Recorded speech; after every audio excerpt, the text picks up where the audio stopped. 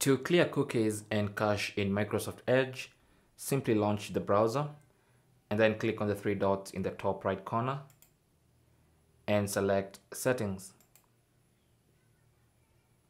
On the settings page, click on Privacy, Search and Services on the left-hand side panel. And once you do that, go to Clear Browsing Data and then click on Choose What to Clear. When you click on that, this Clear Browsing Data pop-up window will appear. And here you can choose cookies and other site data. Also choose cached images and files. That's the cache we were talking about. And you can leave everything else unchecked, including browsing history, if you really don't want to delete browsing history. But if you want to delete it as well, then you can leave it checked. Same goes for download history. But the most important thing for this video is cookies and cached images and files.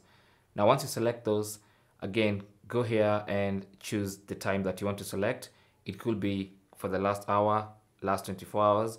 If you want to clear all cookies and cache, then make sure all time is selected. And then go ahead and click on Clear Now. And that's it. That's basically how to clear cookies and cache in Microsoft Edge. Thanks for watching.